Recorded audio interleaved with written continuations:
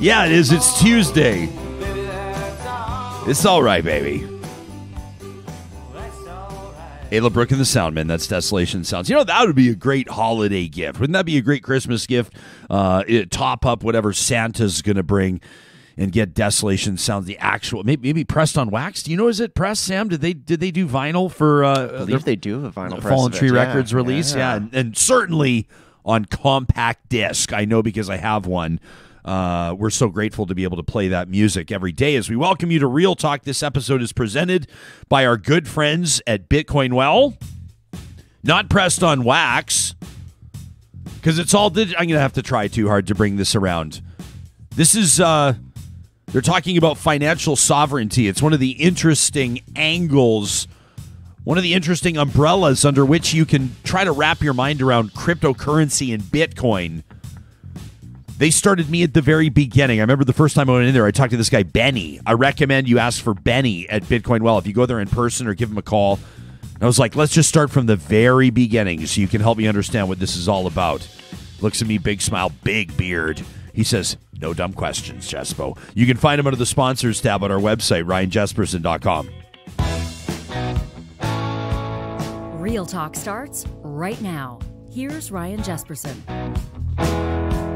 Big show coming up in about 40 minutes. We're going to talk to Reakash Walters, criminal defense lawyer, Joshua Sealy-Harrington, a lawyer and a law prof, and then Sharif Haji, who's going to be joining us from the Africa Center, executive director there, has worked with several government ministries as well. A roundtable on this Tuesday morning around racism in the United States and Canada. We took a look at several verdicts that were being delivered or trials that were underway, or in some tragic, obviously, and maddening circumstances, crimes against people based on race. One of them set to be tried federally in the United States as a hate crime. And we started to wonder, started to think, as Canadians, and it seems like we've been having these conversations over the past couple of days, certainly yesterday, on two fronts. Hey, Hoyles, we were talking about whether or not we're that different from our American counterparts when it comes to our neighbors, I should call them, when it comes to the so-called gun culture. When it comes to abortion yesterday, that conversation we had yesterday really resonated with Real Talkers. Our email inbox, really interesting yesterday. And I loved that our inbox represented the audience, which is a good cross-section, people coming from different perspectives. Obviously, when it comes to conversations around abortion, different angles, different things that matter to people with regards to the language that we use in those conversations, or the questions that we ask, or the perspectives that the guests have. And I thought that was really great. When we take a look at the United States, so we can't absolve ourselves of racism, systemic racism, can we? I mean, we took a look through the Black Lives Matter demonstrations, and a lot of Canadians were going, oh, geez, look it down in the United States. And then, of course, what happens? A national conversation about our own atrocities, about our own history with regards to residential schools.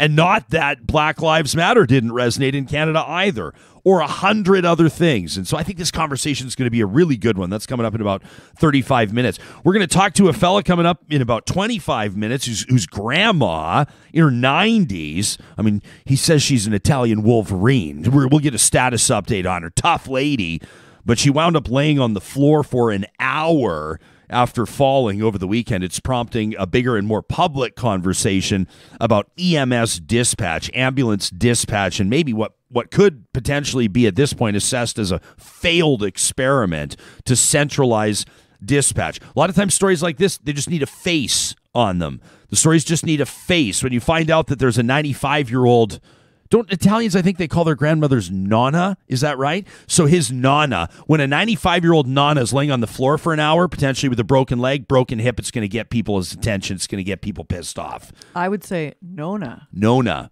Okay, well, I can work on my pronunciation. Maybe we can ask him. I've been working on his name, so Marcello DiCentio will join us. What a beautiful name that is. I'll play it cool, though, when he joins us. And, of course, we're keeping an eye on other stories, including the Americans, a diplomatic boycott of the Beijing Olympic Games. What is that? First of all, what does it mean? Should Canada follow suit? That's coming up in just a second with Dr. Ashley Esarey. This isn't maybe a boycott, or maybe it is. Canadian superstar, entertainment superstar, mega celebrity Drake has withdrawn his Grammy nominations. which is also kind of an interesting story. We're following it tepidly right now because people have their speculation, but nobody really knows why. No, he's not actually revealed why he's withdrawn it. I thought, he is embroiled in all that, like the death that happened in at Astroworld. Right, that big concert. He hasn't been at Raptors games, and usually he's right on the sideline, like given major face. So, interesting. He's kind of AWOL right now. He's been critical about the Grammys in past. He's talked about how he thinks that there should be kind of a revamp or an entirely new set of awards that he's indicated, this is my paraphrase of what he said, but that would more or better stand the test of time. He was pissed off a couple of years ago, I think it was, when another Canadian megastar, The Weeknd, was snubbed by the Grammys. Meantime, had the biggest album in the world, and I know that was something that Drake took issue with. So that's something we're keeping an eye on. Interesting stuff. So these stories to come, including whether or not Canada should consider boycotting the Beijing Olympics. That's coming up. We're looking forward to this. Dr. Ashley Esarey, a political scientist, going to join me in just a moment. First, we know that this is the time of year where you are looking to find something absolutely perfect to gift to that person that's maybe a little bit more difficult to buy with. Either they have everything or they don't seem to like anything or whatever it is. Sometimes the consumable gifts can be best. Let's find out what they're saying about the Real Talk Cask #1 bourbon from Woody Creek Distillers. Check this out, a stunning photo posted on Instagram from Know Your Whiskey. We encourage you to give them a follow at Know Your Whiskey. It says, whiskey folks in the Great White North were blessed with an early Christmas gift this year, a single cask pick from Ryan Jesperson made with 100% Olathe sweet corn. This whiskey has a very unique flavor that immediately drew me in. And when I say it's extremely earthy, I mean it tastes just like soil, straight up sweet corn, corn husks, and soil. Absolutely delicious. That from Know Your Whiskey. Corn and soil and corn. I guess I don't know whiskey. Yeah. 6 years aged Right? in the virgin oak, the heavily charred oak barrels. Unbelievable stuff. You can find it right now for a limited time. 210 bottles total, and they're going to go quick. In Edmonton at Sherbrooke Liquor and Whiskey Drop. In Calgary at Vine Arts. And you can check out my Twitter at Ryan Jesperson. I just tweeted out a link for the bigger list where you can find other spirits by the Woody Creek Distillers team as part of their Canadian launch. That was just yesterday. Really exciting time for them. I also want to tell you about Poppy Barley and why we're so proud to partner with this brand.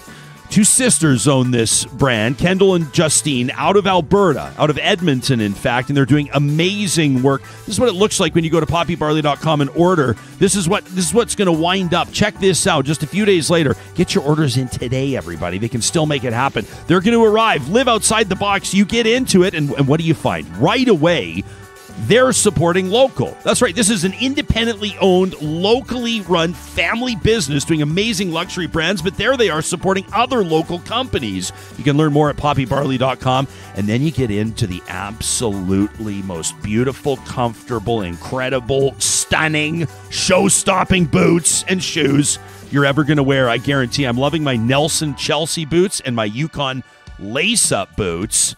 And, of course, you can ask them to load you up with all the cleaning and protective treatments you need as well. Poppy Barley right now stands for a new kind of luxury. That's fair prices on products you wear on repeat. These are amazing investments. You can learn more about their men's and women's lineup. The men's just revamped. Looks incredible at poppybarley.com.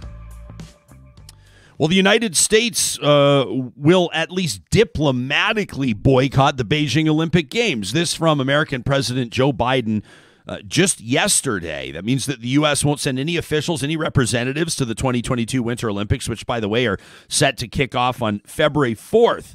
New Zealand says that it won't send diplomats either, but athletes are still set to go, wearing the stars and stripes under the flag of New Zealand. Will they be there under the maple leaf and other international entries? Is it a smart move? Are athletes put into dangerous circumstances if this is the case? Dr. Ashley Esarey is an associate professor in political science at the University of Alberta, specializing in media and politics, specifically in China and Taiwan, along with environmentalism, peace and security in East Asia, and leadership politics. It's a pleasure to welcome Dr. Esarey to the show. Thanks for making time for us. Welcome to Real Talk. Oh, it's a great pleasure, Ryan. Thanks for having me. Yeah, were you? So this is all. I mean, obviously, people are paying attention to the story of Chinese tennis star Peng Shuai, and others have cited other reasons, other human rights abuses alleged or proven when it comes to potential boycotts of these Beijing games. Obviously, a huge announcement when the American president chimes in. Yeah, for sure. It was expected. You know, it was a couple days in rolling out the decision to announce the diplomatic boycott. And you know, in my view, it's of symbolic importance. And you know, really the big question, and you've kind of raised it already, is how much uptake is this going to lead to? You know, New Zealand has said, you know, it's not going to send diplomats, but it's sort of citing COVID as a reason for that. You know, what's Canada going to do? What are other countries around the world who are like the United States, really concerned with human rights, going to do? You know, and does it really matter to make a symbolic statement like this and not send diplomats or other people of significance, as the United States and other countries have done in the past? Yeah. So why? First of all, why does it matter? Why does a boycott matter? Does it embarrass the host nation? Does it take away from the credibility of the Olympic Games themselves? Well, I think for a country like China, they're hosting the games because they want to announce to the world that they're, you know, a superpower. They've got the means and the organizational capacity to pull off something. North China isn't known for great quality snow and ski resorts. It's a way of, you know, China saying to the world, hey, we're a superpower, you know, we've arisen, and they're hoping to get some payout from something like this. You know, Olympic Games aren't usually these years money making endeavors, especially during COVID, because you can't have so many spectators. And you know, in this instance, it's about the symbolic importance of, you know, a country being a leader and showing what it can do. So it's a national prestige endeavor more than anything else. And Chinese statements in response to the U.S. announcement have been pretty critical, you know, saying that it's a, you know, insult to 1.4 billion Chinese people, and, you know, urging the United States to reflect and change its ways.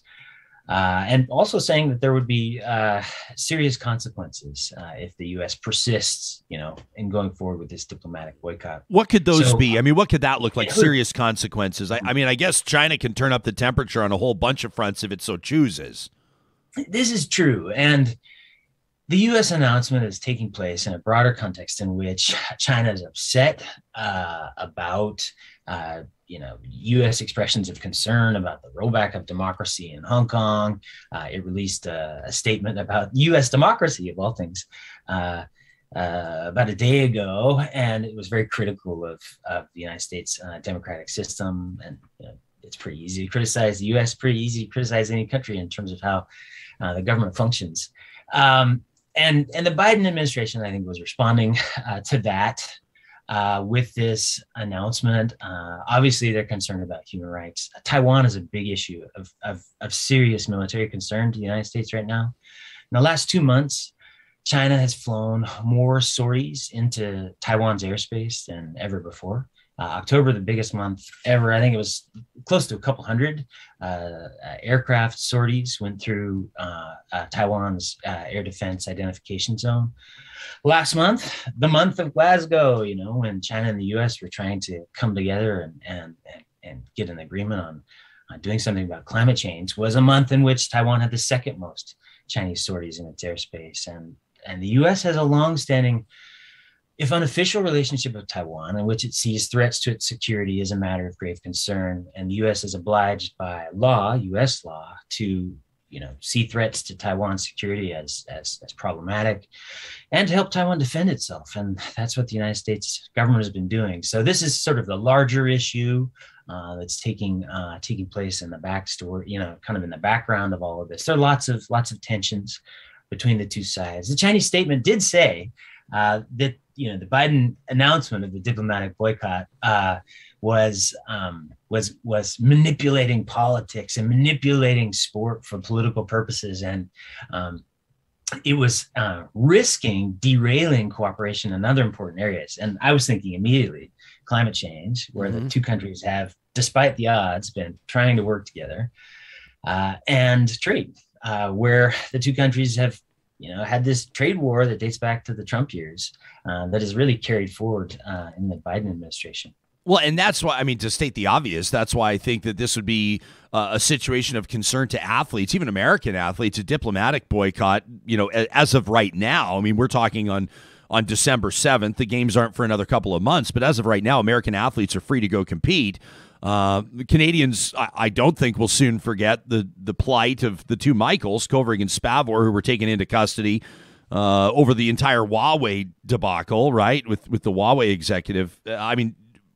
Can you trust this administration in China right now to leave the athletes alone, or can this get to a situation where potentially the athletes are putting themselves in harm's way simply by attending? Well, I don't have the sense from the buzz around Chinese politics scholarship that athletes themselves are at risk. And the U.S. statement by the Biden administration said that it was 100% supportive of U.S. athletes going. It just wasn't going to add to the pomp and circumstance of the Olympics. Didn't want to treat the Olympic Games as business as usual, I guess, was a remark that came from the White House spokeswoman. So are athletes likely to be safe? I mean, my view, as someone who isn't putting his life on the line or liberty on the line, sure, is the answer is yes. But, what if athletes make statements supportive of human rights or supportive of Peng Shuai, this woman who has criticized a top Chinese leader, former vice premier, rape, and disappeared largely from appearance. Are athletes going to face that kind of treatment? I think the expectation is no, and it's in part because Beijing has so much on the line here. It wants a successful games, and indeed, the remarks by the Chinese Foreign Ministry over the last couple of days have said, regardless of what the U.S. does, it's not going to affect the success of the games. So they're definitely gambling on that. We've got some interesting comments here on our live chat. Sharon just says, "I'm so sick of this kind of flexing."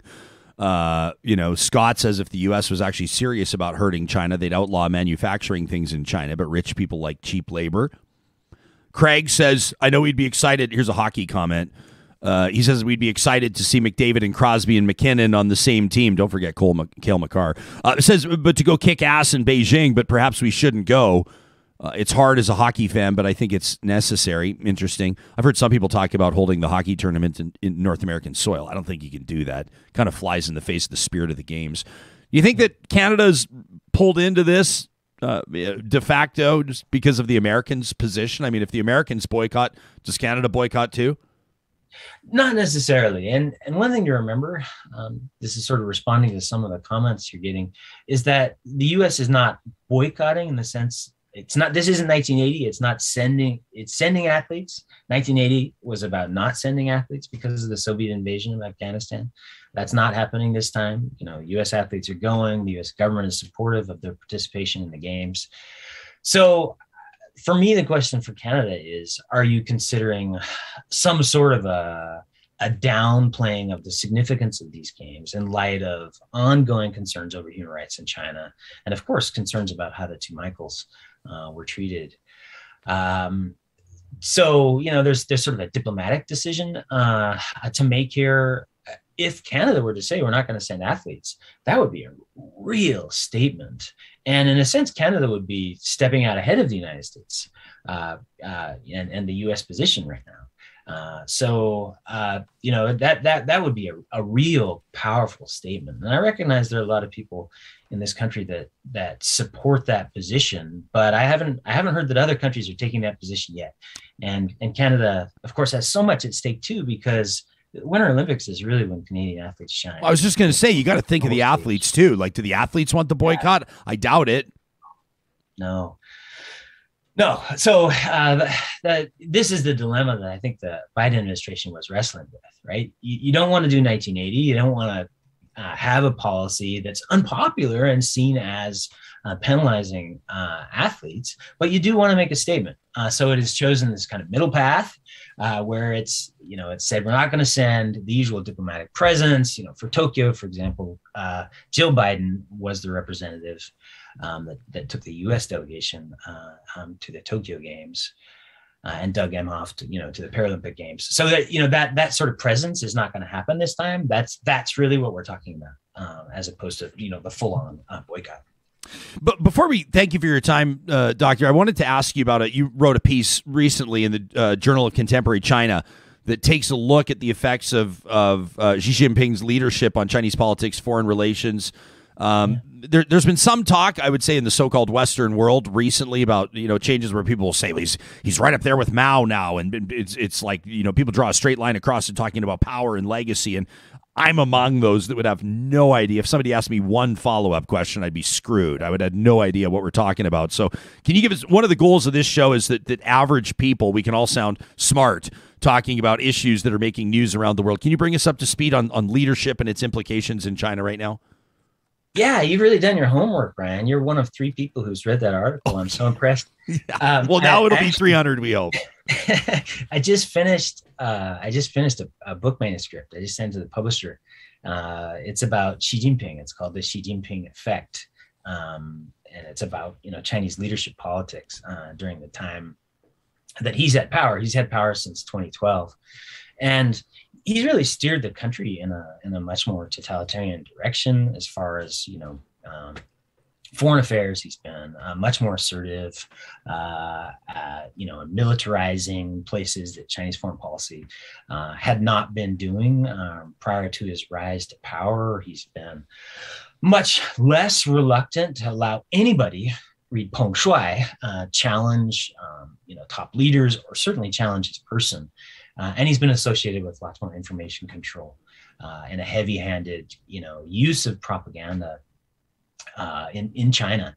So we're talking about Chinese politics and sport in a time when there's a powerful leader who is kind of micromanaging politics in ways that haven't been done, and he's doing it from the very top.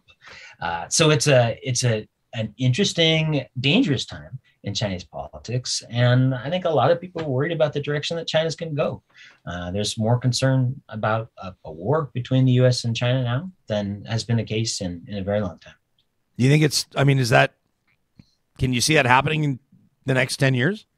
Absolutely. Yeah. The Taiwanese foreign minister yesterday, giving an interview to Australian media, said that he was worried about Chinese provocations starting World War III. What would be the tipping point, to steal from Malcolm Gladwell? What would be the tipping point that you can see would lead to an actual conflict between, with apologies to Russia, is it fair to call China and the U.S. the world's 2 superpowers? Yes, it is. In part because Russia's economy is not very large. It's sort of Italian sized, whereas the Chinese economy and the U.S. economy are supersized economies, the world's 2 largest. So a clash between the 2 largest economies in the world would be catastrophic for their business and for all of the other countries that do business with China and the U.S. No one brings that into question. But what would be the tipping point? I think it's really Taiwan. Is China likely to carry out some of the invasion plans it's been working on now for a long time, and use the resources that it's been spending a lot of the funds from its economic boom on to invade Taiwan, this free democratic society? I think that might be the tipping point for the United States. And the U.S. under the Biden administration has been very clear that it strongly supports Taiwan, supports the status quo. The European Union is making some strong statements about that too. I lied to you. I'm going to be honest. Oh, no. I lied to you because I implied that was going to be my last question. And then Eddie swoops in on our live chat with a question that maybe should have been my first question. So I'll wrestle with this. I'll be hard on myself for the rest of the day. But Eddie wonders, in what way are these games different than 2008 when China last hosted? He says they were communist in 2008 as well. What's the difference? It's a great question. Yeah, it's a great question, Eddie. Yeah, the Chinese, China's been communist since the founding of this, new country in 1949. Xi is more communist than his predecessor, who was in charge at the time of the 2008 Olympics, Hu Jintao. He also is less concerned with international public opinion, and he's more concerned with rallying nationalism to support his objectives. He's the son of a top party leader who was active in Mao's time. He just uses his power very differently, and as a result, China's foreign policy has brought the country into a number of conflicts, like the two Michaels, the Meng Wanzhou conflict with Canada.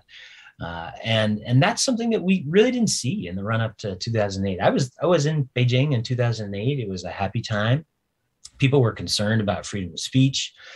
People were, worrying about human rights, but it wasn't as important in the eyes of many as, good business ties, developing economic connections, other connections with China. China was still seen as a place where, you could do business, you could feel free, you could feel safe. And the Olympics was seen as this sort of superpower coming out party for China in 2008. And now, in the period of COVID, when we still don't really know, where COVID came from within China, what did it come from a lab? Did it come from a web market? There's all this uncertainty about the origins of COVID, and a lot of anti-Chinese sentiment that right or wrong is related to China's handling of the pandemic. This is all preceding these games. Not to mention global perceptions of China are vastly diminished in terms of the number of people who like China, admire China, and want to work with China. That was more of the 2008 era. It feels like a bygone era now. Yeah, not that long ago, but still a long time ago, right? Yeah, it really does. It really does. Political scientist Dr. Ashley Esarey, our guest, a specialist in media and politics in China and Taiwan. Peace and security in East Asia and leadership politics. Thanks for your expertise. We really appreciate it. Oh, it was great, Ryan. Good to talk to you. Yeah, we'll talk to you again.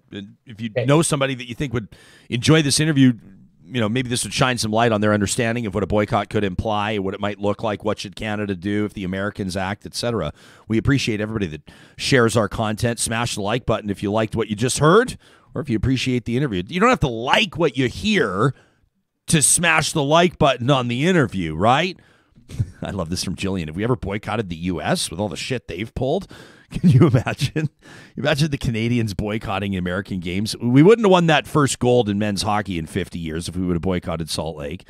The boycott in 84 in L.A. was interesting. Moscow in 80, interesting. I mean, the list of nations that boycotted, literally dozens of them.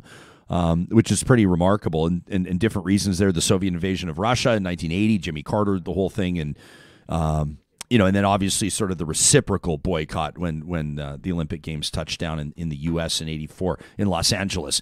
Interesting stuff. You can always send us your thoughts to talk@ryanjesperson.com. Our friends at McBain Camera want us to remind you today that the Fujifilm holiday sales are now on at McBain. You can save $500 on the Fujifilm X-T3 camera body. This is that high-performance premium camera. We guarantee it'll become an inseparable partner in your artistic journey. I love the look of it. It features an evolved processing engine. It improves the camera's ability to track moving subjects, which is great. You're shooting the kids, maybe tobogganing or something like that, maybe wildlife. It boosts your autofocus speed and your accuracy. Makes you look good is what we're getting at. For $1399.99, you can get your hands on the Fujifilm X-T3 camera body right now at McBainCamera.com and shop with confidence. That 30-day price protection guarantee. McBain, create to inspire. If you're looking for something creative and quite frankly magical to do over the next few weeks, I encourage you to check out what the Edmonton Symphony Orchestra is up to via its website at winspearcenter.com. Get this, all of their December concerts, youth tickets are just $15. Adult tickets start at $25. There's high demand for these concerts, but they do have some seats still available. From December 17th through the 23rd, a traditional Christmas, the selections from the Nutcracker Suite. I mean, I'm getting chills even thinking about it. December 18th through the 22nd, a holiday magic with a mix of carols, including like the Hollywood films, Home Alone, Grinch Stole Christmas, etc. And then Hollywood for the holidays from December 28th through 30. It is exactly what it sounds like. You can find out more details at winspearcenter.com. Our friends at the Dairy Queens of Northwest Edmonton and Sherwood Park know that you want to have your freezer full of all the treats people are looking for through the month of December. It's why they've got their holiday log cakes on for half price, a fan favorite at Dairy Queen. Of course, you know what I'm talking about, the irresistible fudge and that crunchy center. I go straight for that. I'm the guy that goes straight through the ice cream, goes straight for the center. Surrounded by vanilla and chocolate soft serve, decorated with your favorite holiday design, perfect for potlucks. A perfect ending to a busy winter day. They're also selling their DQ bucks in support of the Stollery Children's Hospital. You donate $5, you get $5 back in DQ bucks at the Dairy Queens of Palisades, Nemeo, Newcastle, Westmount, and Baseline Road. We saw this tweet. This is a type of nightmare scenario for any family. An elderly and beloved matriarch falls. 95 years of age. She's left on the floor for an hour before an ambulance is able to arrive. Marcello DiCentio tweeted about it. It was his grandma that was on the floor, and it prompted a response from Calgary's now former mayor, Naheed Nenshi, who would obviously know what he's talking about here. Former Mayor Nenshi tweeting, "It's time to admit that EMS in Alberta is terribly broken, and that the decision to remove local dispatch must be reversed. In other words, time to decentralize EMS, as firefighters could have been there in minutes and may have been able to help." Marcello DiCentio, kind enough to join us now live on the show. Thanks for making time for us. I'm sorry to hear about do you say Nona? Is that what you call her? Nona, yes, my Nona. Nona, she's 95. Now, people will be relieved to hear you tweeted a follow-up. You said, "Don't worry, everybody. She's going to be all right." You said she's bruised, but otherwise all right. The woman is Italian Wolverine. And everybody breathed a sigh of relief. How's she doing today? She's doing all right. Yeah, she is. She really is an unbreakable woman, and I'm grateful for that. Hopefully, I share some of those genetics. Yeah, no kidding. 95 years of age, though. She falls. She's on the floor for an hour. Were you there with her? Was somebody there with her? Yeah, I wasn't there. She was staying at my aunt and uncle's place, and so she took a tumble in the kitchen, and it's not the first time it's happened. Like I said, she's an older lady, and the last time my aunt and uncle tried to pick her up, and AHS Home Care told them, like, listen, you shouldn't do that. You should next time this happens, you call 911. That's our job to do that. So when she took a tumble on Saturday. That's what my aunt did. They called 911, and the first thing that the dispatch asked her was what city you're in, and she thought that was an odd question, and it was an hour before the EMS showed up to the house. To be clear, they're in Calgary. Yes. So people listening to this across the country won't need to be reminded that this is a city of 1 million people.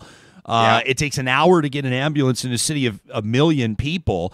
Has this been a story that, we've been hearing some people, politicians, paramedics, advocates, union representatives crying foul here, people involved in the healthcare system, shining a light on these so-called red alerts, which are these sustained periods of time where no ambulances are available. Marcello, before this happened to your Nona, was this a story that had been on your radar? Oh, certainly. When those stories appear, when you see the tweets about these kind of red alerts that are happening in Alberta, where certain parts of the province have no ambulance service for a period of time, it's pretty shocking. Never as shocking though when it's a member of your family waiting for an ambulance. And that Saturday they reported 4 times. Pardon me, 4 times during that day there was no ambulance available for Calgary, and I can't even wrap my head around that being a possibility. Like, how could this be? It's a terrible situation. And I'm not. It's sort of maybe a fool's errand to start comparing scenarios, because when your Nonas, they're bruised on the floor, 95 years of age, that's obviously a top priority. But if there's somebody about to give birth on the side of the Deerfoot Trail that needs an ambulance, they're going into labor on the side of the road, or if there's been a mass casualty event, or if somebody's hit with gunfire, or if there's a fire, what have you. An hour is completely, 10 minutes is an absolute eternity. Why did you go to Twitter? What were you, I noticed you tagged the Premier, you tagged Minister Copping, you've tagged Alberta Health Services. Do you find yourself, are you pushed into a role now where you're saying that this is something I'm going to advocate on? Oh, of course. I'm sure like many of your listeners and viewers, Ryan, I'm tired of being furious at what's going on in this province. I'm exhausted by the kind of the cruel incompetence of what's going on here on this file and so many others. And yes, I did all the things all the traditional things you're supposed to do. I wrote a letter. I wrote a note to my MLA. I sent a note to AHS, and everyone responded. Not Premier Kenny, but I got notes from my MLA and from AHS who are going to look into the matter. But I think that Albertans, and I don't have a huge Twitter following, but I think that Albertans need to understand what's going on here, or not, or at least know what's going on. I don't think he needs to understand what's going on here. How do you understand this? But yeah, I think people should know. People should know that the situation that we're dealing with in Alberta these days with EMS. What were you and Warren too? Like pardon me, I didn't interrupt. No, it's fine. But and then she said, when the province decided to centralize the kind of the EMS dispatch service, they were warned, right? I think we were warned that there will be problems, and here we are with problems. I'm just going to say, it was on this show. We had fire chiefs and mayors on the record. People can go back and check the tape from Lethbridge and from Wood Buffalo, Fort McMurray, and from all these communities from Red Deer saying, like I remember one morning we had the mayors of Fort McMurray, Red Deer, and Lethbridge on the same show going, this is a disaster in waiting, and now look what's happening. That's you call it when you don't want to be right. They called it nonetheless. Yeah, and let's be clear. My grandmother fell. And when my aunt called the 911, she said no, that she was not obviously injured. She was not bleeding. She was not unconscious. She hadn't had a heart attack or something like this. So, I doubt that she was on the top of the priority list for EMS response, and I totally understand that. Of course not. But it's still an emergency. AHS told us that this is an emergency situation, and even if it's not the top priority, it should not take an hour. And an hour is not an emergency response. God forbid it was someone else who needed urgent care, who needed life-saving care. What would have happened then? What if there was a mass casualty event, car accidents, anything like this, during a red alert when there was literally no ambulances available? I have a hard time wrapping my head around it. Check these out. So these are just some other quick grabs. Your Nona story is one that's obviously extremely important, especially to your family. But if people check out the Twitter account HSA Alberta EMS, they can see these reports. This is just from, what was this, Sarah, yesterday? A Red Deer ambulance was responding to an emergency event in Calgary. I don't care how fast you're going on the QE2. It's I happen to know from, people have told me about the quickest you can get from Red Deer to Calgary is an hour. How about this? A Pritis ambulance, that's for people's reference, southwest of Calgary, responding from Okotoks to an emergency in Calgary. That's at least 20 minutes to a half an hour. What about this next one? This one was shocking to me. A Carstairs ambulance was absent from Carstairs for 9 consecutive hours during a day shift on December 6th, that's yesterday, responding to events in other jurisdictions. Carstairs didn't have its ambulance for 9 hours because it was out of district. These are ones we just pulled from yesterday. That's just yesterday. We deserve better than this, right? Yes, it was my Nona on the floor. Absolutely deserve better than this, but so do we all, Ryan. This is not.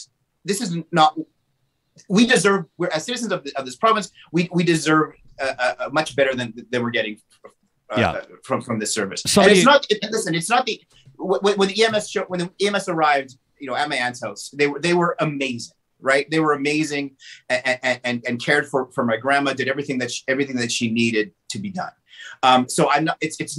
That's not where that's not where the problem is, right? I mean, let's be clear. The problem is somewhere else. It's not these men and women who are doing the work. I think you're advocating for those paramedics right now. I mean, as a matter of fact, this isn't a slight. It's the opposite of a slight. It's to ensure that they're well supported. I mean, these are people that have been. You ever see like a paramedic or a firefighter, in some circumstances, police officers, but most especially the first two I mentioned, gear up in PPE responding to a call? If you consider just that extra little bit that's been added, and then the stress, and then going home to their families, and then not sure if they're I mean, just all of the things. The lack of support is really remarkable, and I mean, I think that the government owes people an explanation here. I can't help it. I mean, I want to mention, people can check out your website, Marcello DiCentio. I didn't introduce you as an author, but you are, and certainly your book here. Let me give you a shout out to your book, because there almost seems to be like a theme here, Driven: The Secret Lives of Drivers. Your next one, you never know. Maybe it's from the perspective behind the wheel of an ambulance. Who knows? Hey, Marcello. Yeah, maybe. Hey, well, we wish your Nana quick healing. Thanks for doing this interview. Thanks for the advocacy. Maybe to a certain degree, you're surprised at how it caught on. That's what happens when a former mayor retweets you, right? Yeah, and I think too. And if you allow me, like I don't want to be morbid or melodramatic, right? You're not being. I think there's a personal thing here that I kind of want to express. Okay, so I have a grandmother who's almost 95 years old. She's in good shape. Like I said, she's unbreakable. But we don't have a lot of time left with her.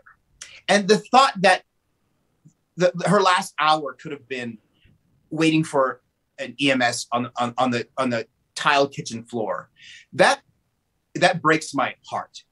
And again, I don't mean to center my experience and my family's experience in the middle of all this. This is a problem for everybody. But my God, Ryan, to imagine that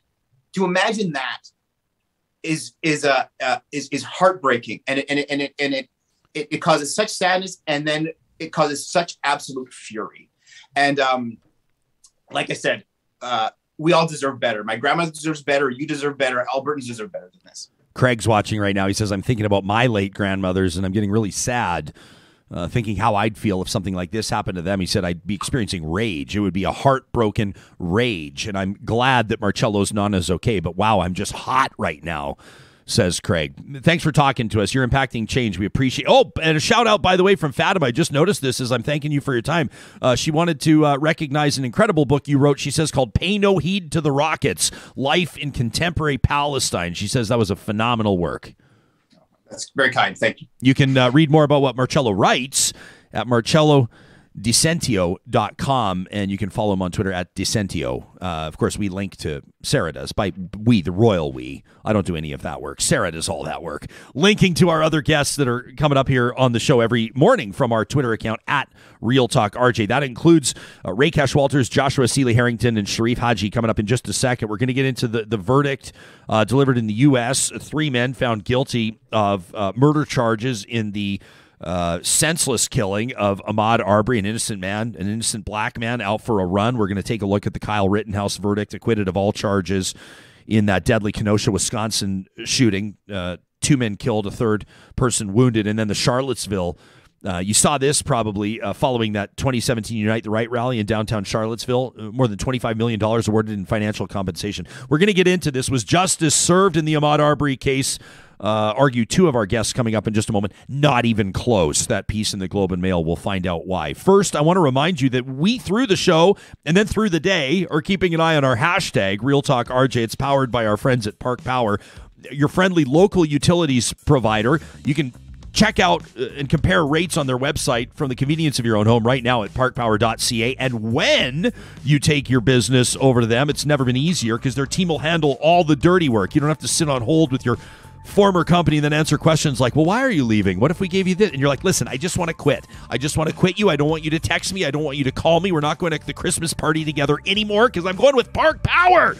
The promo code 2021-Real Talk will get you $70 off your first bill, no strings attached, at parkpower.ca.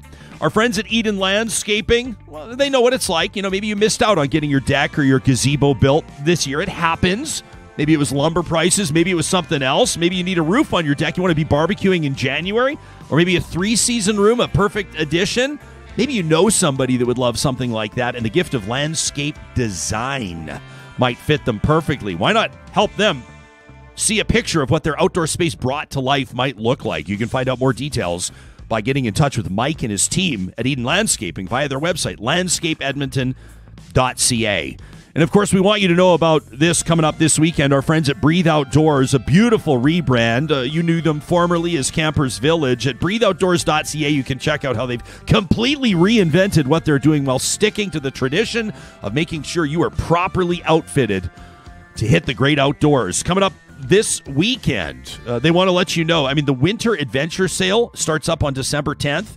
Want to have this on your radar, up to 40% off selected gear. Very cool. The best way to find out what's on sale is to sign up for their Campers Club. That's their newsletter list that's got some really great perks. You can learn more at breatheoutdoors.ca/campers-club. You can find them online also under the sponsors tab on our website, ryanjesperson.com.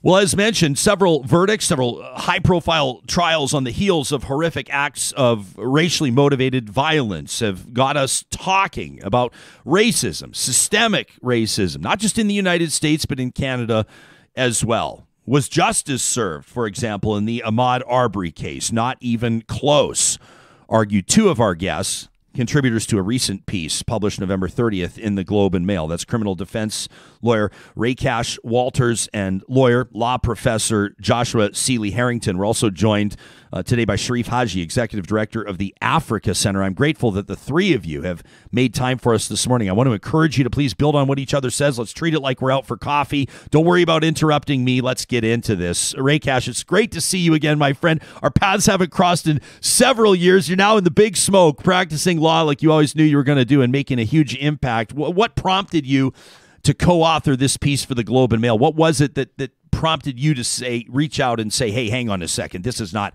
justice, regardless of the fact that these three men were convicted?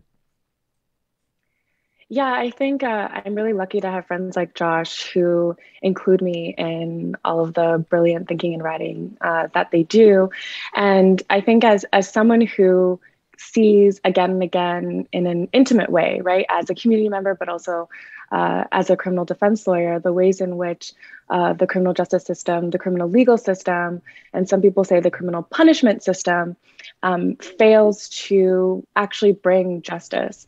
I think that's one of the reasons why we decided to write this piece. I think as much as folks, and we said this in the piece, as much as folks were happy to see that the killers of Ahmaud Arbery were held to account, a lot of folks were a bit surprised. I think that really actually points to the fact that it's rare that Black pain, Black suffering, Black death is actually acknowledged by the criminal justice system.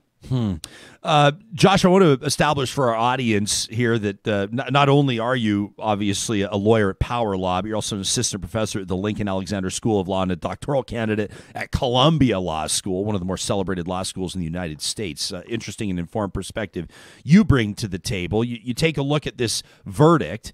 Ahmaud Arbery killed senselessly, essentially lynched in the street. The initial response by police, completely insufficient.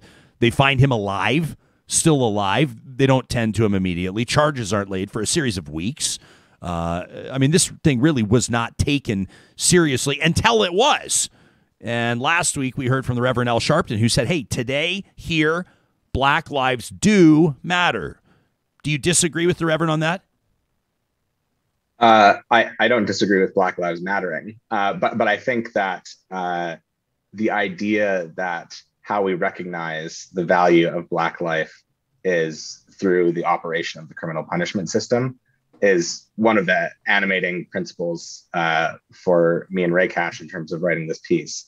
I think that, as we explained, these types of events can provide catharsis or an outlet for grief or emotional processing. But when we're thinking about racial justice, and when we're thinking about justice, which, in my perspective, speaks to the structural conditions of Black people and Black communities more broadly, we have to not only think about catharsis and the emotional consequences of verdicts like this. We have to think about how systems operate with respect to certain communities. And criminal punishment, by and large, is not a system that provides for Black liberation or Black flourishing. In fact, it's one of the main state institutions that provides for a lot of oppression, subordination, and social control of Black people. And so while there may be a certain emotional outlet that's provided by these types of verdicts, we have to be really careful to not allow this to permit the ongoing, not only use, but expansion of systems that are fundamentally anti-Black. Sharif Haji, you're executive director of the Africa Center. Sort of two things jumped out at me as these verdicts are delivered over the past couple of weeks.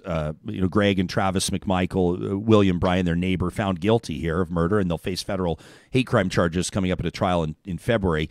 And a lot of people seemed surprised, as gut-wrenching and brutal as that is. A lot of people seemed surprised that they were convicted on virtually all charges laid. Meantime, Kyle Rittenhouse acquitted of all charges in a deadly shooting after pleading self-defense in that incident in Kenosha, Wisconsin, where he showed up ostensibly armed to protect properties that didn't belong to him across state lines. I think most people understand some of the basic details of that story. And what was the public narrative? People said, not surprised. Not surprised at all Kyle Rittenhouse got off, was acquitted on all charges. How did you wrap your mind around those two verdicts and the bigger picture, Sharif?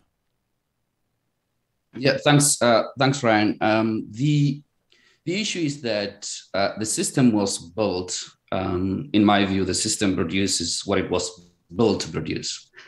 And it takes ages the system to change. And people are surprised if they see something that the system used to not produce. For example, this case, after Jacob Blake, the 29 years old Black man was shot, Rittenhouse traveled from his home in Illinois to Kenosha. It's 20 miles away. Using assault rifle, and he shot 3 Black innocent men.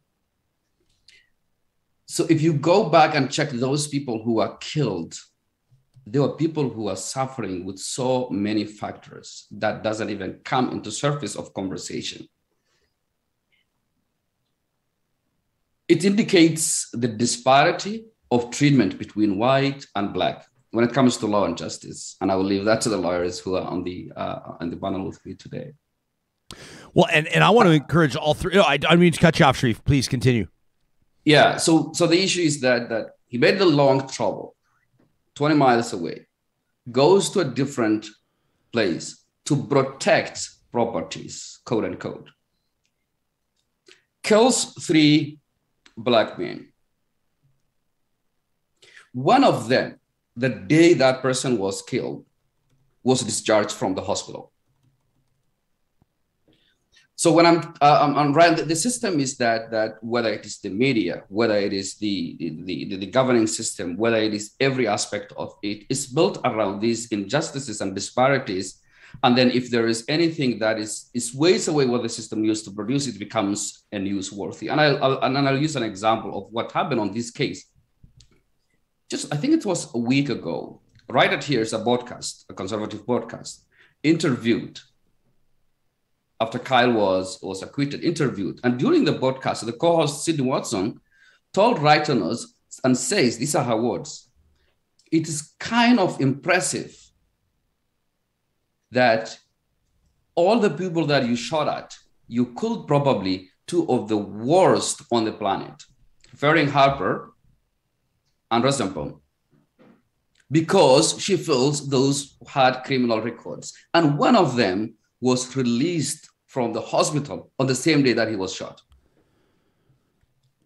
I just want to clarify with regards to the victims of Kyle Rittenhouse shooting, not Black men, Anthony Huber, Joseph Rosenbaum, and then Gage Grosskreutz is the one that sustained the injury. I just want to clarify that, but there certainly is relevance here with regards to the racial implications of this, whether it's the verdict or otherwise. Reakash, people, I mean, you're obviously practicing law in Canada, in Canada's largest city, and no Canadian city is immune from gun violence. We certainly see that. It's an issue across the country. We had an interesting conversation impromptu on the show yesterday around gun culture, so to speak, in the United States and whether Canada's that much different. And I think you can have a fulsome conversation about that. But when we take a look at this and some of the systemic racism on display here in these verdicts and otherwise, and in the bigger pictures, we talk about the legal system. How do you compare or contrast the reality in Canada to that of our neighbors in the United States?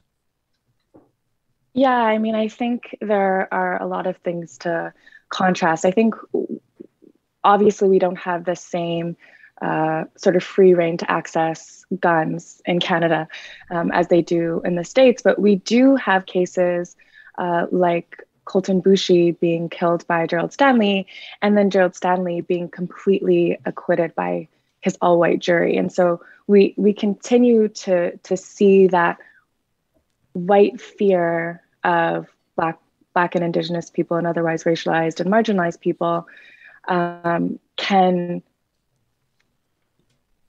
be sort of approved of by the public. And there's no real pushback when Black and Indigenous folks are experiencing pain and violence. And I think that's an enduring kind of point of disappointment for folks in Canada. But in America, at least, they're having these conversations about anti-Black racism. They're having these conversations about systemic violence against Black and Indigenous people. But in Canada, we have this sense of exceptionalism, and we believe that, well, there's only that violence that happens in the States, and in Canada, we're so much better. Yeah. So I think it's challenging to continue to have the same sort of conversations over and over again about this Canadian exceptionalism. And I think it's time we really move into a space of what a lot of people call praxis, which is acknowledging now, okay, we've seen repeatedly, this is the information that we have about systemic racism. And now we're going to take that into practice. We're going to take that into our everyday lives. We're going to impute that into policy. And, to be honest, Ryan, I think as someone who we've had conversations in the past on your other show about what it means for folks in community to take up that mantle. And I'm really interested for you, how do you engage with, as a white man in Canada, how do you engage with these instances of racism, and what do you feel like your responsibility is? I think we're all implicated in these repeated instances of violence. And so and these systemic instances of violence. So I'm wondering for you, like, what are the stakes? Well, I think we're doing part of it right now. I think having these conversations is important. And I think that not washing our hands of this, I mean, in other words, soliciting a Canadian perspective on something that I see it myself in conversations that Canadians have, like you talk about this sort of exceptionalism, right? And I think it's time we promise people uncomfortable conversations every single day in an effort to challenge ourselves and better understand, I think, some of the stories that don't typically have the amplification that they deserve.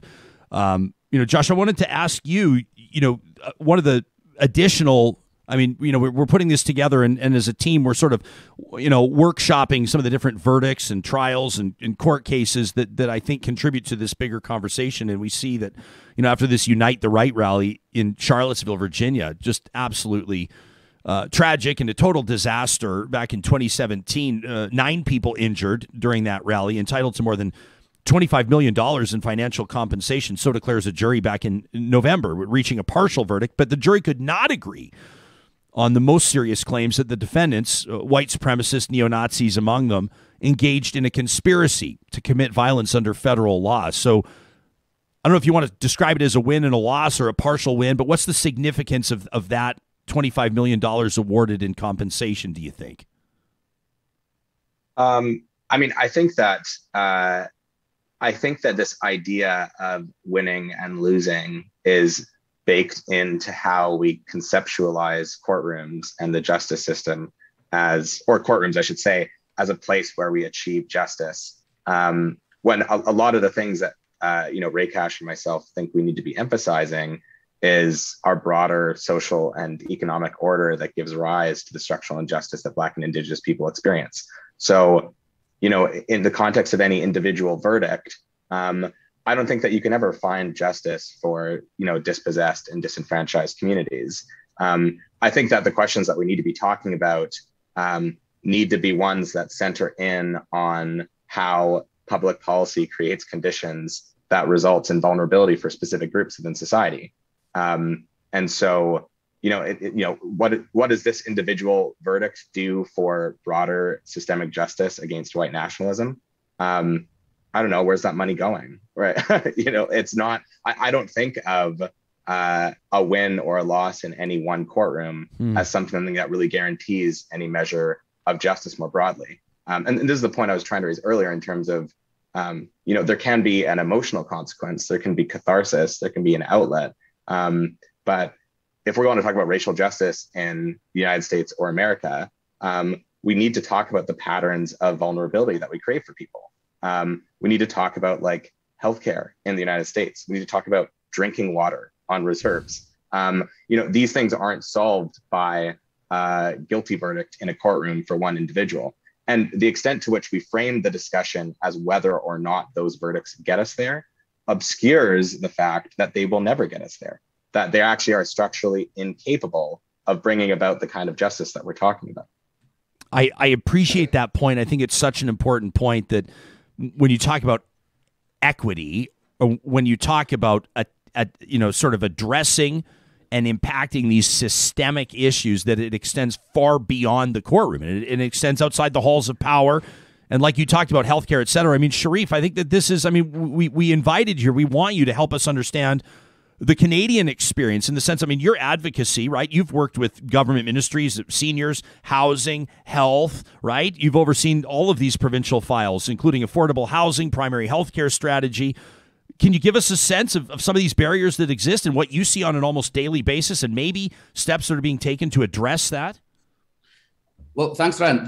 What's newsworthy in our societies today is the only systemic racism outcomes that we see on the video footages, whether it is Arbery or whether it is other Black Canadians or Black Americans who kind of see the consequences of injustices of that are captured on the footage, right? But the thing is that the Canadian system or the systemic racism, the outcomes, whether it is health outcome, whether it is social outcomes, are not something that the media captures quite a lot. And interestingly, the good thing with the United States, if there is something good, is that they capture some of the information. They have the data to show. In the Canadian context, we don't. I'll give you some examples of what we see. In 2016 data of Statistics Canada, there was a sample of that data that was analyzed to look into, and I will bring that home, not even Canada, but I'll bring that to Edmonton. 30% of Black children live in low-income situations. It's only 10% for the rest of the population. So you can see in terms of where it starts from early in the years, in terms of disparity of how children are raised up. That's one example. And if you take that, education-wise, Black and white have equally in terms of the level of education. This is the Edmonton data. If you look in terms of the labor participation, it's the same. But unemployment, it's twice higher among the Black population than the rest. When it comes to income gap, it is 20,000 difference in terms of income gap, annual medium incomes that they make between the rest of the population and the Black in Edmonton, for example. So those are some of the social outcomes that we see from the system. However, there's no intentionality in terms of collecting information to look into the issues of inequity and address that. I give you another example. I've been writing, among other social services organizations, to the Ministry of Health, former Minister Chandro,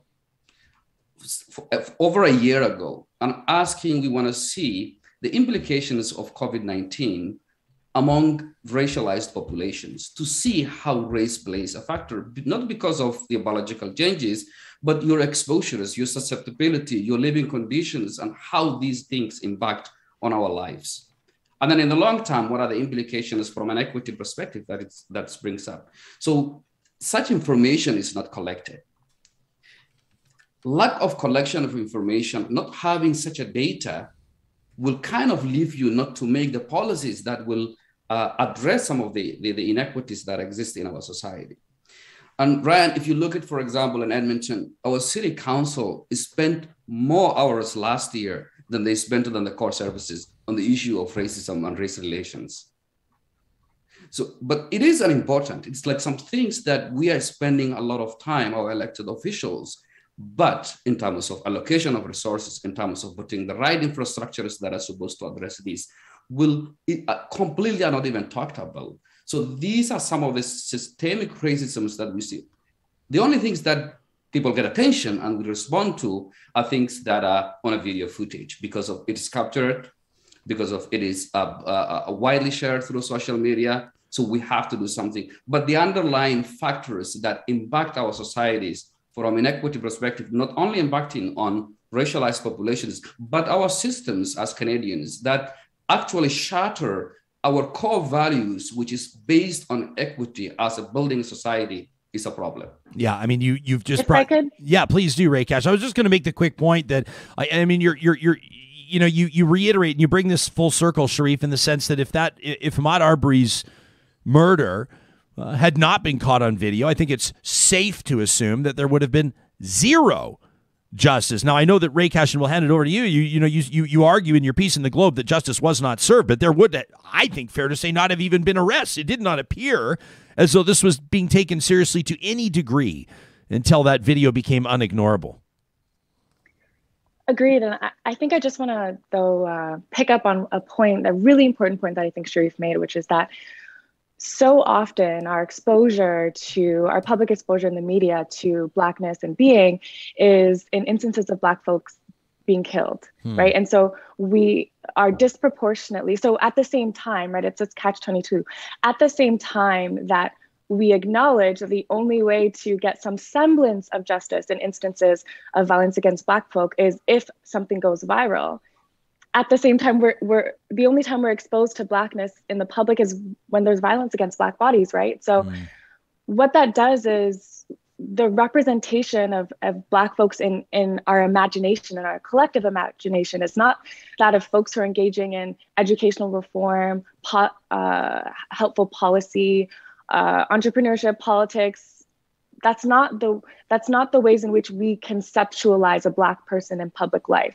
The way we conceptualize a Black person in public life is someone with their head under a police officer's knee. And so how does that have long-lasting impacts on the ways in which Black people navigate the world? And I think one, really upsetting example of this for me personally is to see how Annamie Paul was treated as the leader of the Green Party. So when Black folk actually, 100% qualified for these positions and are potentially placed to have an impact on the material conditions of Black folk, right? In policy decision-making at the highest level, those people are pushed out immediately before they can have any sort of impact. That's such a good and important point, Reakash. I appreciate it. Joshua, before we thank the three of you for your time, I want to give you a last word on this. And we oftentimes ask our expert guests to give us something to walk with and think about and ponder. And I know that this is an audience that's engaged and that endeavors to impact its community, wherever that may be. What's something you'd like us to consider over the next number of days or weeks? Yeah, I mean, I want to jump off of Reakash's point. I think there's a complicity in media in terms of the shaping of narratives of racial injustice. And so, on your show, I think, when we ask questions like whether or not there is systemic racism in Canada or whether or not a verdict brings justice, I think that this is something that actively contributes to this infinite cycle of obscuring structural inequality. Canada's always had systemic racism. And we need to have conversations about how to change that as opposed to identifying it. Yeah. And I think there's an exhaustion on the part of Black, Indigenous, and other marginalized folks in terms of this replication of discourse around the presence of inequality, as opposed to how we actually engage with it. And so, I'd encourage you in terms of the types of conversations you platform and engage in, to push towards, active, policy and structural change. Yeah, and that's what I'm curious to hear about. That's why I'm asking you about it. Mm-hmm. Well, no, and so that's what I mean. Like, there's the cycle of the identification of systemic racism. Mm-hmm. I think we can take that as a starting point and say, what are we doing with education? What are we doing with health? What are we doing with drinking water? What are we doing with criminal punishment? And this is like this is the really key point in what me and Reakash are saying. When we think of the verdict as something that brings justice, when we ask that question, it's a question that reinforces the functioning of a system that's fundamentally anti-Black. The more money that we put into criminal punishment, when we see it as a vehicle for positive change, that's money that takes away from resources that could otherwise contribute to Black flourishing. So it's I understand the motivation for the question, but it's one that ultimately reinforces structural inequity. And so I want to caution how we examine these types of issues, because very subtly they can reinforce the very systems that subordinate us. I appreciate every single perspective brought to the table today. I appreciate your availability, and we'll commit to continuing these conversations on this platform. I'm grateful for the time and expertise this morning of criminal defense lawyer Reakash Walters, law professor, and lawyer Joshua Sealy-Harrington, and Sharif Haji, who joined us as executive director of the Africa Center. Thank you to the three of you for this. Thank you. Thank you, Ryan. Thank you. You can let us know what you think about this interview. We're always curious to know what's resonating with you, what you're taking away from it, what action it may prompt, what perspective you may have gleaned from it. You can be in touch with us anytime to talk at ryanjesperson.com. We're so grateful for the thoughts that you share with us every day. It influences and impacts our editorial perspective.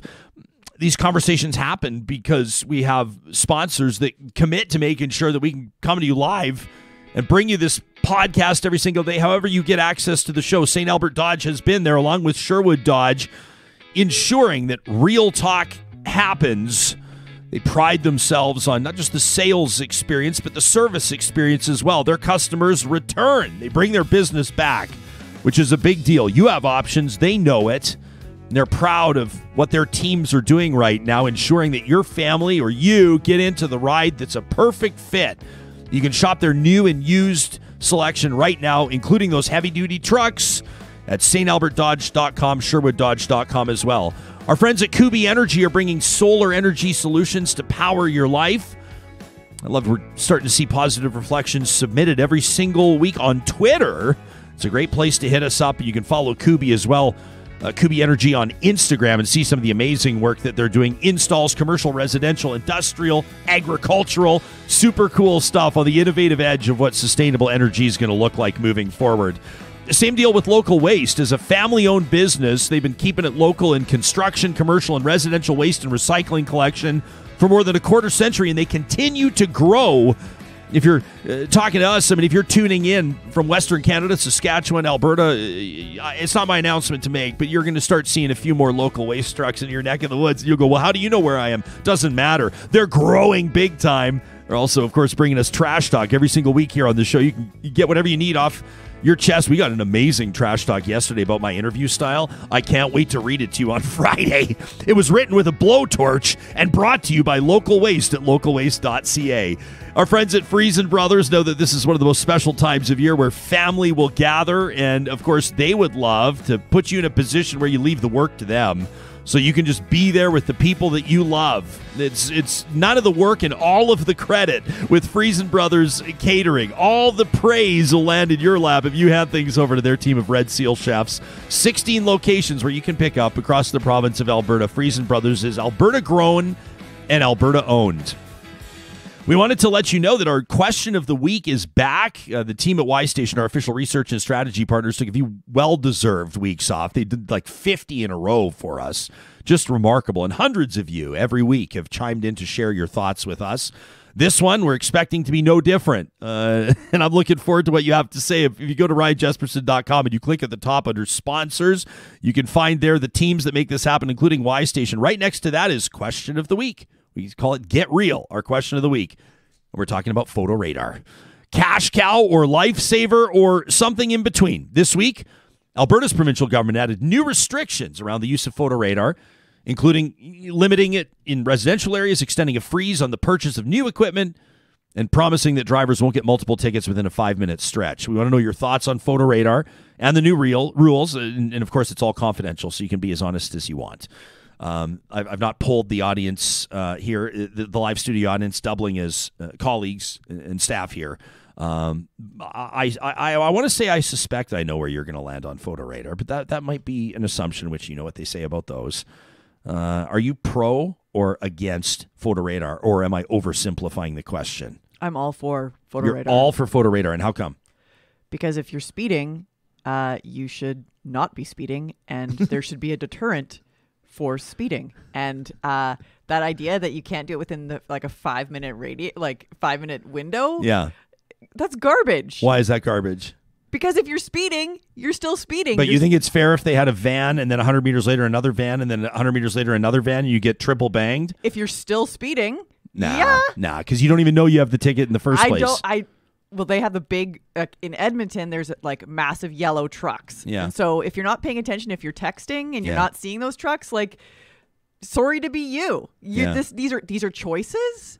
You are choosing. You sound like these are choices. And there are consequences for choices. Wah, this is life. You're an adult. You have a driver's license. You've got your vehicle. If you're choosing to speed, you're choosing to have a ticket. I have zero sympathy. Hot take, no wiggle room. Sam Brooks, pro or anti photo radar? I'm going to take the somewhere in between. I think that the changes got it backwards. I would like to see photo radar only on residential streets. I think that it's an ineffective tool on freeways, on larger high-speed zones. I think that the disconnect of, you drove past a van and 2 weeks later you get a ticket and there's no demerits, whereas if you're pulled over and you actually get demerits, you actually take it seriously. So I think it's a good tool for getting people to slow down around playground zones, getting people to slow down around school zones, getting people in the places where safety is absolutely critical and there's pedestrians around. It's a great tool for that. And that's why I'm a little bit baffled by that's one of the restrictions they put on it. I love your take. I love your take on yes in residential areas and no in more high-speed freeways and more free-flow areas. I mean, I'm not a big fan of photo radar, and not just because I have a heavy foot, but also because I think that, relatively speaking, it's ineffective, and I think that there are other ways to enforce speed. Including more police officers making stops that can also intercept things like stolen cars, drunk driving, in worst case scenarios, crimes in progress, etc. I think that more police on the streets is a good thing when it comes to law enforcement, including speeding enforcement. I don't think that getting a note in the mail, for a lot of people, especially a sort of a largely affordable note, people always say that things that are handled by fines are disproportionately punishing the lower income earners, right? I mean, I think there's also room for conversations around whether or not, you do what you do in Finland, for example, where speeding tickets are tied to income. So if you're Timu Solani and you get a speeding ticket in Finland, I can't remember the story exactly, it cost him like $100,000 for speeding in Finland. Yeah, so it's kind of an interesting one as well. What does a multimillionaire care about a $130 speeding ticket? They don't care at all. Whereas somebody, a single parent scraping by, $130 is a huge deal. I mean that, you don't have milk for a week or something like that. I just don't think you throw the baby out with the bathwater when it comes to tickets and saying that it disproportionately affects people at lower income. I think that they are effective to a point. And I mean, talk about systemic issues. It's about it's about size of vehicles that are creating danger on the streets, but more than anything, it's street design. So people are going to drive what they feel is appropriate for the street design. Yeah. And so if you've got big, massive roadways and people are speeding, it's because, and it's in residential areas, it's because the street design is indicating how they should be driving. We got to get city planner Brent Todderin back on the show to talk about this. Vancouver's former chief planner has done some amazing work and some great points there. That's a conversation we'll continue, of course, fueled by your feedback. So what we need you to do, and tell your friends too, go to ryanjesperson.com, click on Question of the Week, and let us know what you think. We'll have the results for you early next week. And of course, our Patreon supporters will have the full top sheets, the top line report, we call it. Typically, it's 15, sometimes 20 pages. Amazing insight into where the audience is at on questions like this. This is everyday kind of stuff. Coming up tomorrow on the show, how long should friendships last? I love this question. Dr. William Rollins from the University of Ohio will join us to talk about some of his recent research, plus logging in BC.